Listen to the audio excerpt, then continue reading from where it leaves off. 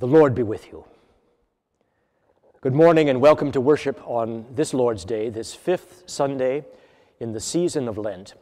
We're so glad to have you with us in joining your presence with us, but also your participation with us as we worship together.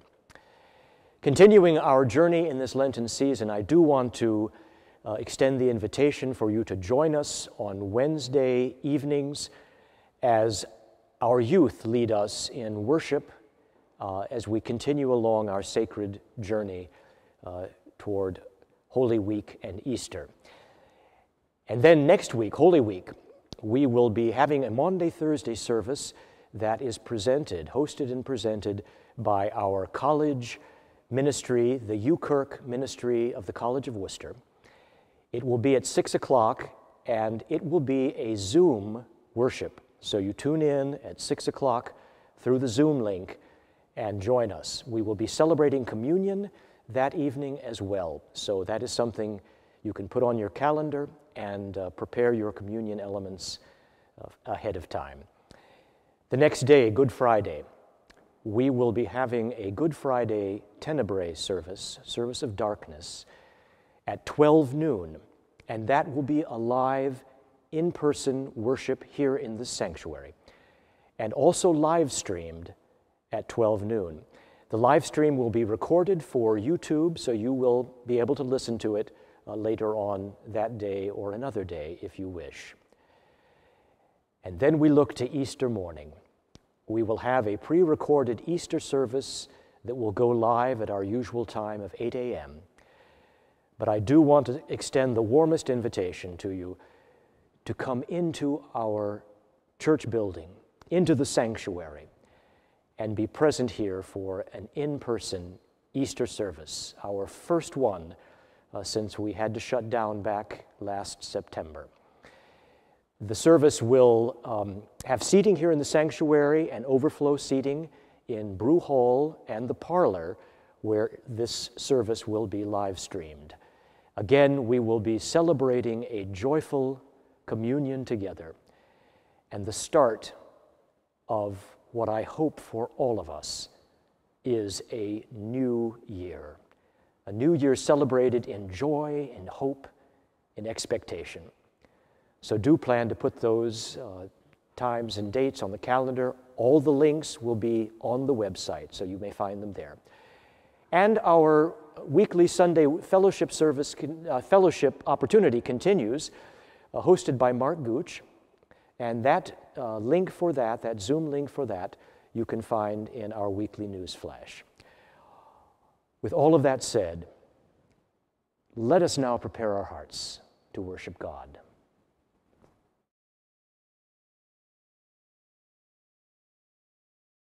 The pandemic has stretched the church in many ways, but we are still very much here. Although it was surely hard at first, we've expanded our thinking and our doing in new and innovative ways, to close the distance, to be together. We've continued to worship, to build community, and we've continued to take care of one another. And on top of all of that, we've continued to come together to serve those in need, both in your communities and all over the world, through participation in special offerings and shared mission. Despite the difficulty and the struggle and the loss, the church continues to declare its presence in the world, though different and through different means, but toward the same purpose. The church has found her life and vitality in a bevy of different places too, online, in parking lots, on social media, and even on the phone. This reminds us that the church has always existed beyond the doors of the building. Although we value our community and our time together, and we surely miss those bonds when we are physically far apart, the plain fact is that the church is not the building. Scripture reminds us time and again that God's people belong with those in need, releasing people from the bonds of injustice, and with the hungry, whom we are called to welcome into our homes, as Isaiah's 58th chapter puts it. The church finds itself with those who are thirsty, imprisoned, suffering illness, as Jesus says in Matthew 25. When did we see you? When did we see you? In a time of need, in a time of weakness, in a time of hunger, in a time of thirst, even without a pandemic, it is a truth, a reminder that in every time and in every season, the church finds itself and its Savior through relationships with those in need. We belong in this place, not just to help address those needs, though that is surely part of it. We belong there also because it is through relationships with those whom we see experiencing hunger, oppression, thirst, imprisonment, or illness, we might be transformed too. As we become, experience, create, live the church together. One Great Hour of Sharing is the largest way Presbyterians come together to do mission and ministry with those whom we see are in need. Through these gifts, we declare that the church belongs with people whom we see suffering from the terrors of howling winds and natural disasters, those from whom we see COVID-19 took futures and livelihoods, and the whole cultures and communities threatened as a result. The church finds itself with those whom we see are thirsty because there are too few water wells, and with those who are thirsty because of a lack of political will and a failure of powers and principalities to act in order to secure safe water for everyone. The church belongs as always and forever with those struggling for justice, righteousness, and peace. We give to One Great Hour of Sharing because of where the church belongs, of who the church is. Please give generously to One Great Hour of Sharing so that our church will continue to become, as Isaiah said, repairers of the breach, alongside those experiencing such great need. For when we all do a little, it adds up to a lot. Let us pray. Savior, do not meet us where we are, but find us where you are instead, with those experiencing injustice, hunger, thirst, and great need. Amen.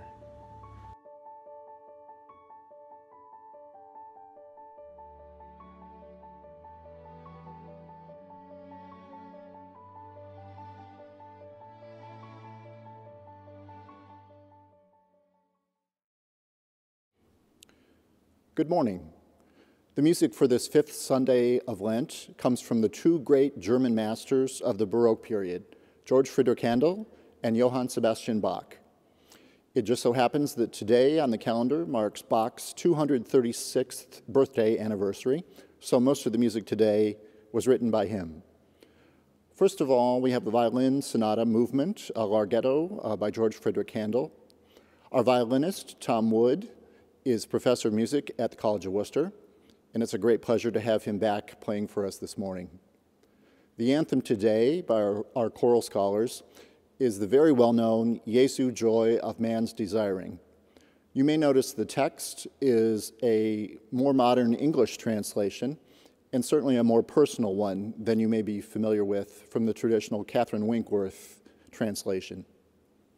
The postlude today is a famous toccata, or prelude in this case, by J.S. Bach, his Dorian toccata.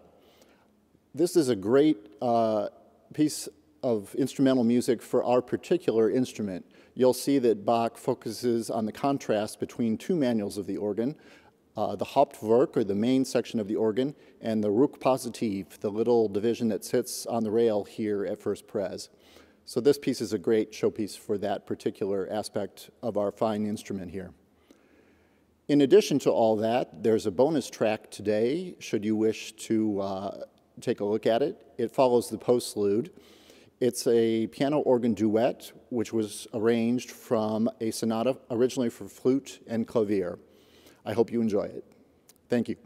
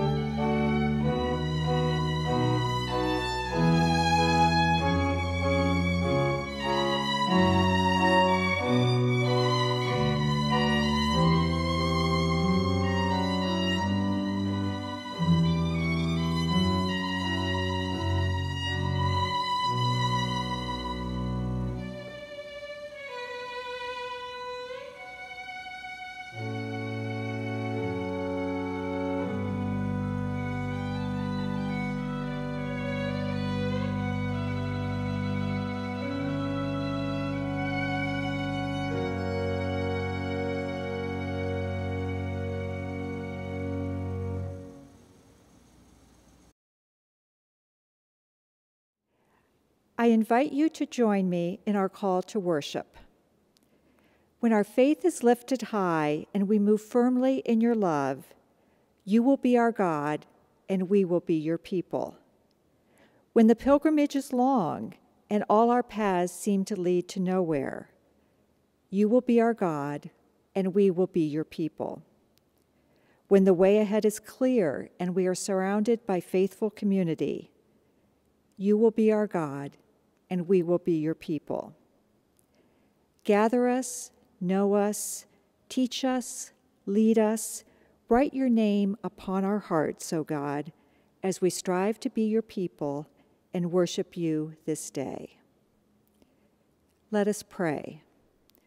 Gracious God, you are as close to us as our own heartbeats. Even when we run from you, you still draw close to us. In this time of worship, help us to remember your never-ending love, your boundless grace, and the new beginnings you offer us time and again. Amen. Please pray with me our prayer of confession and then pray silently. O heart which seeks your own, we yearn for your presence in our lives, yet turn away from you time and again. We want to serve others, but become obsessed with our own desires. We need your hopeful word to fill our emptiness, yet let it be silenced by the noise in our world.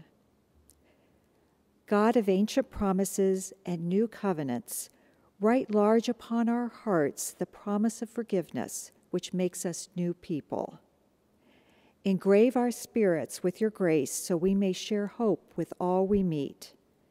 Etch your compassion upon our hands so we may serve the world as did your servant Jesus, in whose way we seek to walk.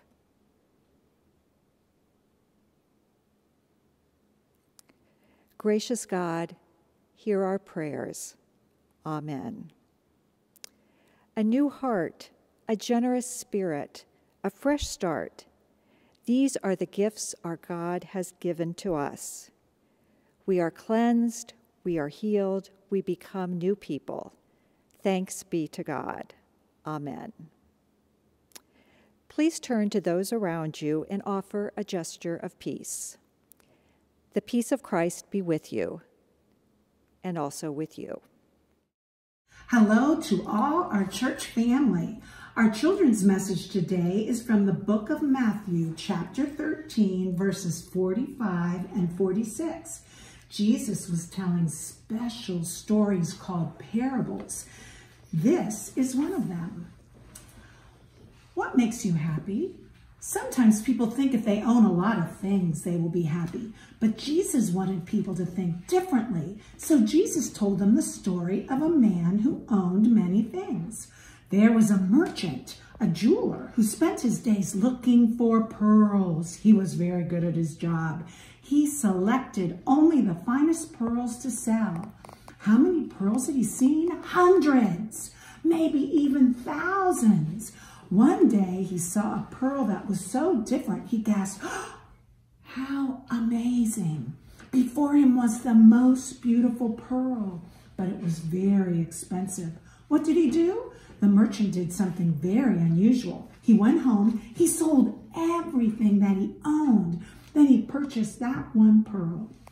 The merchant had nothing else to sell, but he had found this most beautiful pearl. The merchant had decided what to keep and what to get rid of.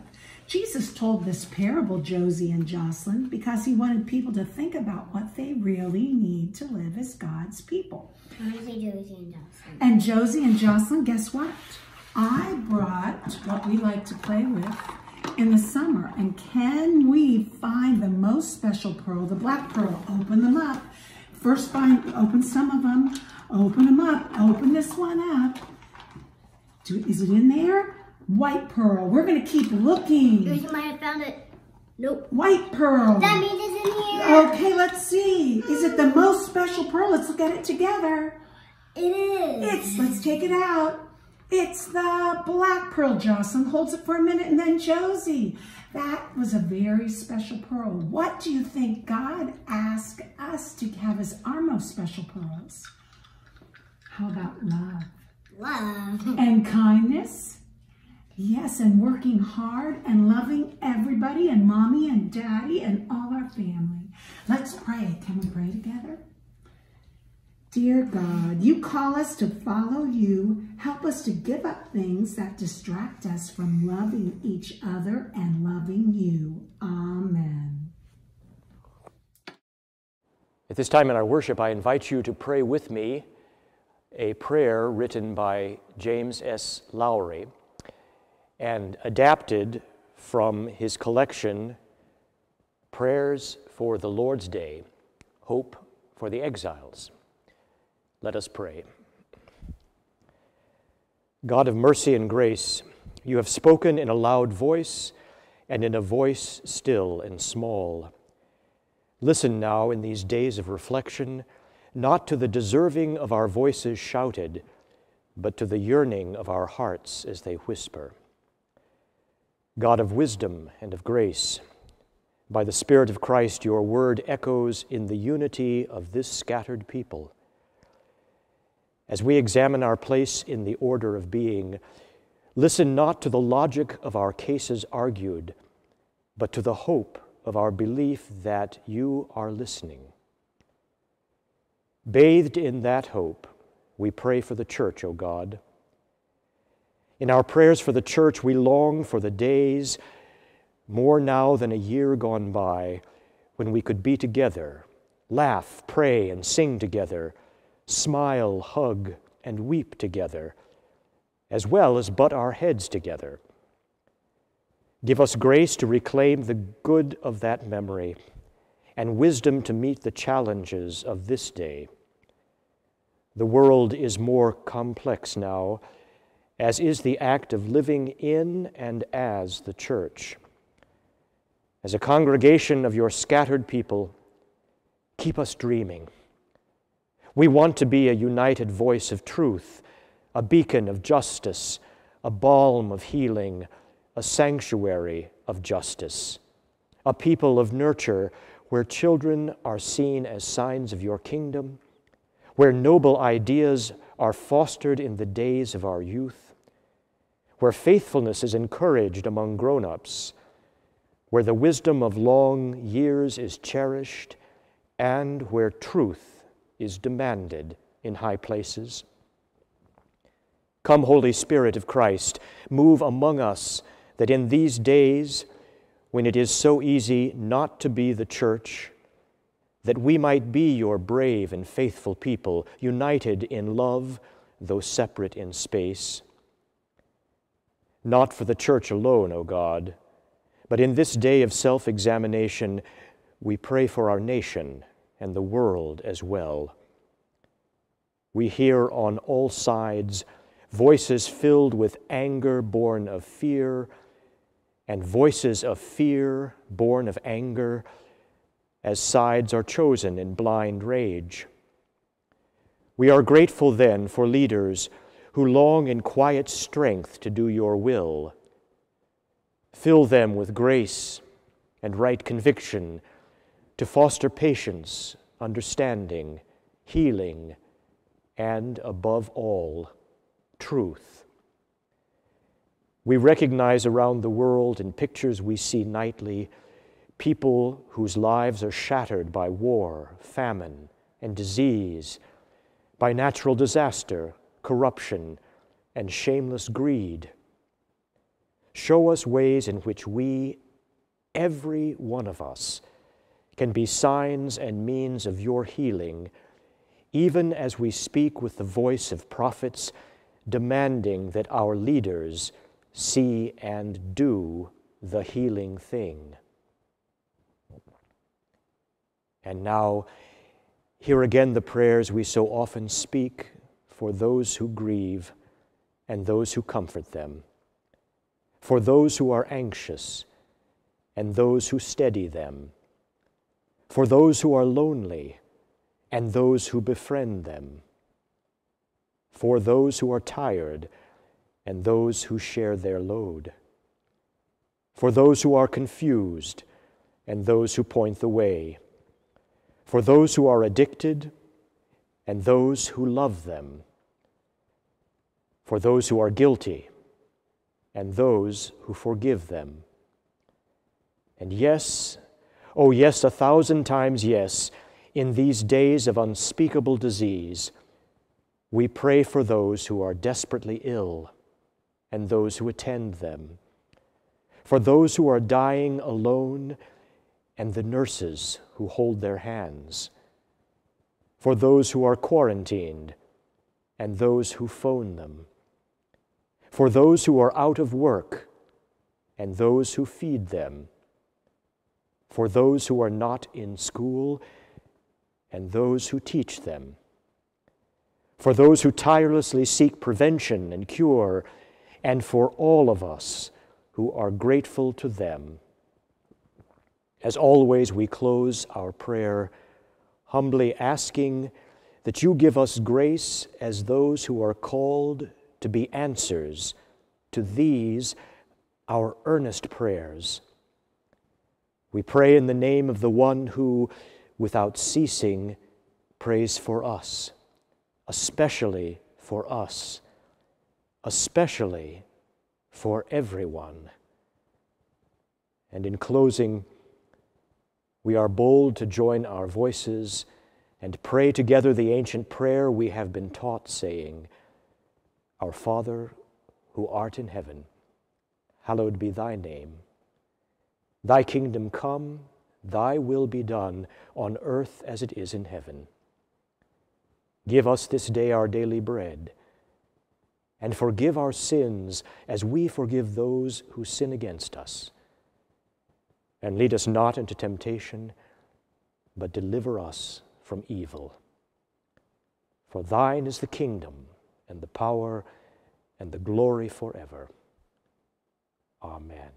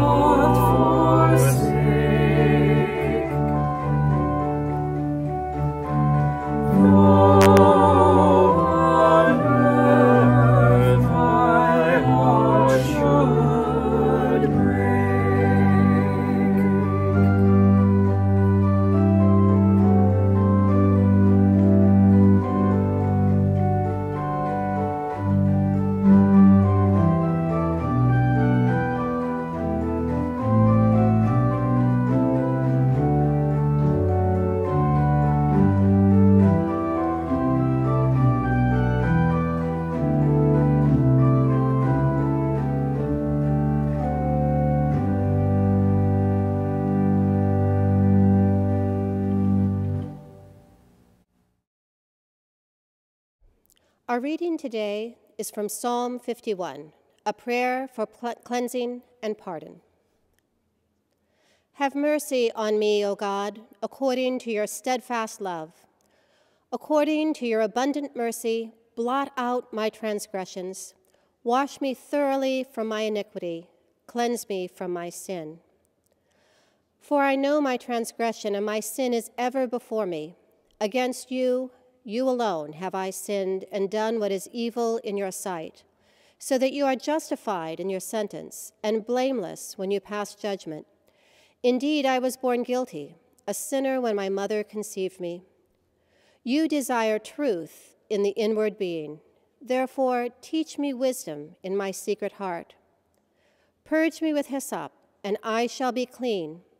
Wash me, and I shall be whiter than snow. Let me hear joy and gladness. Let the bones that you have crushed rejoice. Hide your face from my sin, and blot out all my iniquity. Create in me a clean heart, O God, and put a new and right spirit within me. Do not cast me away from your presence. Do not take away your Holy Spirit from me. Restore to me the joy of your salvation, and sustain in me a willing spirit. Here we are, right in the middle of Lent, and time to think of ourselves and of our relationship to God. This has often been a quiet time, a time of contemplation, a time to be self-critical. This can be a useful time in our spiritual life. After all, we need to take stock of who we are and of what we are doing with our lives and how we might live in a way that will draw us closer to God. This can be a dark and painful time, but it doesn't have to be. In fact, it can be a positive time, a renewing time, a time to see our relationship with God as it is and to rejoice in the chance to make it stronger. With the snow melting and the green beginning to show, we are beginning to feel anew also. So many quotes for inspiration of spring are out there, but I've always loved, where flowers bloom, so does hope. We celebrate the New Year in January, during the coldest and darkest time of the year. For me, it seems out of place and not a very hopeful or inspiring time. When I was a graduate student one spring, I was invited to a New Year's party. The party was for the Persian New Year, and it was all about spring. A new year as the earth is bringing forth new life. It seemed a perfect match. Most of the decorations for the new year were plant-centered, and on every table there were tiny seedlings reaching forward. So simple, yet so inspiring. The Persian New Year begins on March 19th this year. Perhaps we should celebrate. And what would we celebrate? The slowing of this awful virus, the end of winter, the hope for economic improvement, the return to schools, the reopening of restaurants and other special places we've missed this long and painful year. Here at First Presbyterian Church Wooster, we are beginning to feel the excitement of joining together in person for worship. It won't look the same, but it will be so much better than looking at a computer screen. Scripture tells us that we are given a chance of new life through our relationship to God. In 1 Peter, the apostle writes, "Praise be to God and the Father of our Lord Jesus Christ. In his great mercy, he has given us new birth into a living hope." New birth into the new year. After all, the dates are only on paper. In Helen Hunt Jackson's poem, New Year's Morn, she encourages us to see each new day as a start to a new year. Only a night from old to new, only a sleep from night to morn. The new is but the old come true. Each sunrise sees a new year born. The Persian New Year is March 19th. Let's celebrate. But what do we see when we look back at the old year?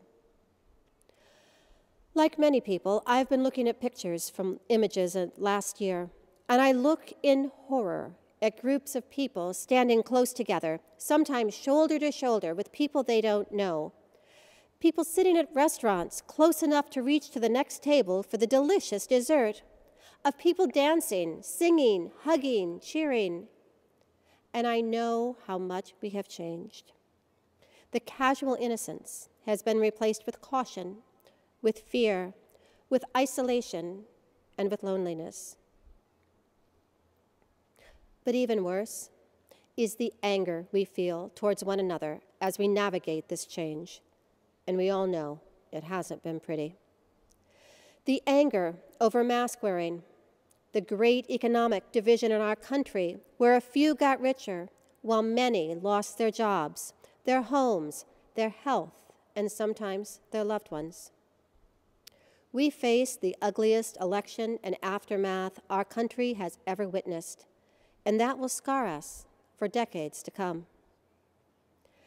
And the death toll has been enormous. Over 500,000 people have died, more than all of World War I and II and the Vietnam War combined. It has been a painful year, and we long for recovery. And now, here we are, waiting for Easter, waiting for the joy of new life. How can we get from where we are to where we want to be by Easter Sunday? Scripture can help us. For although this is a new time for us, the ancient text can lead us. In Romans, we read, "For everything that was written in the past was written to teach us, so that through endurance and encouragement for the Scriptures, we may have hope." We can turn to the prophet Isaiah, who writes, "Forget the former things, and do not dwell in the past. I will do new things. Do you not perceive it?" Be inspired. We can move forward in our spiritual lives. And then we must forgive, which is the very basis of Christianity. I wrote this thinking of forgiving others, and my list is quite long. Those who did not follow the required precautions, putting others at risk. Those who made life worse for those around them. And all those little but painful things that hurt me. Thoughtless comments, unsupportive friends or colleagues. Even the person who has the library book that I want to read and has never returned it.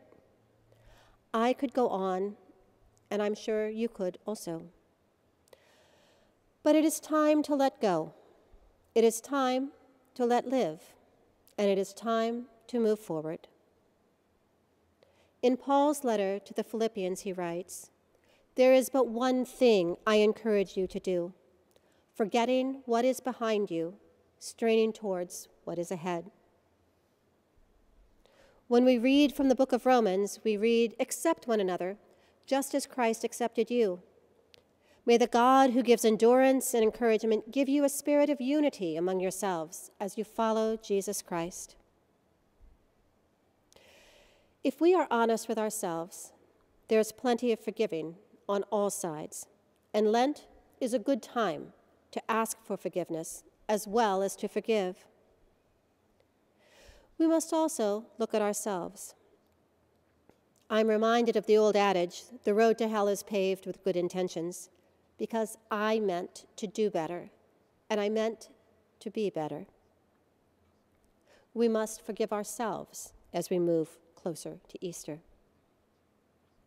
Next week is Palm Sunday, and then Easter will be here, and we will join again in person. Let us join with grace-filled hearts, knowing that we are forgiven and that we can forgive. Let us come together with peaceful hearts, knowing that we have the gift of eternal love. And let us join with joyful hearts, knowing that God's love will always sustain us. I hope to see you soon.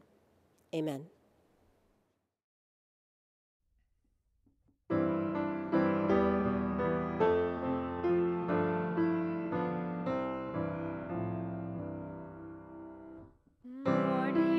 Broken like the first morning.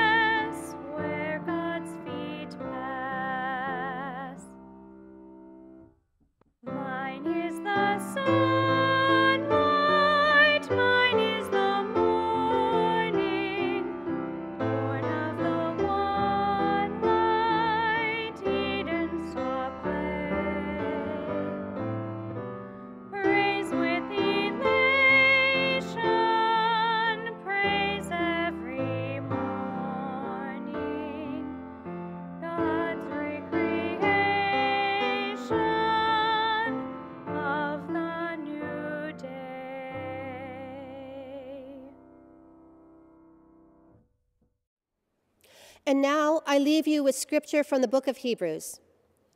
Let us draw near to God with a sincere heart and with the full assurance that faith brings. Let us hold unswervingly to the hope we profess, for he who promised is faithful.